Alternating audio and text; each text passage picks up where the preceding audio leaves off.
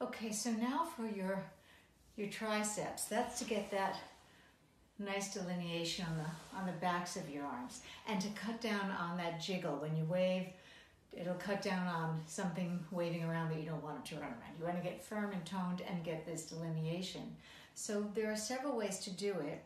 As you can see, I'm sitting on my Pilates Pro chair, but I know you all don't necessarily have one. So it could be a bench of any kind. It even can be the side of your bathtub.